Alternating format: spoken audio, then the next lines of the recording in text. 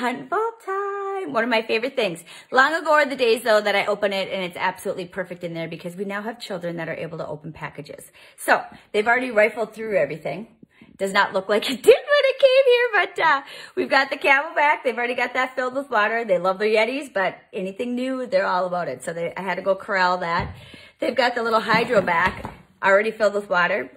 This thing is awesome, especially for in the summer when we're outside running.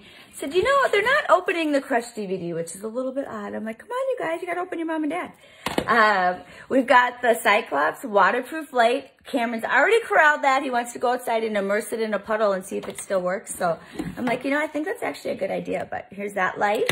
It's pretty awesome. You never can have too many of these, especially late season around here. It gets really cold. We have the ground blind bow holder. We'll be using that in just a few weeks when turkey season opens. We've got Cameron going out for the very first time to turkey hunt with us this year. We've got a couple memory cards, which are always awesome. Got a Kershaw knife already open.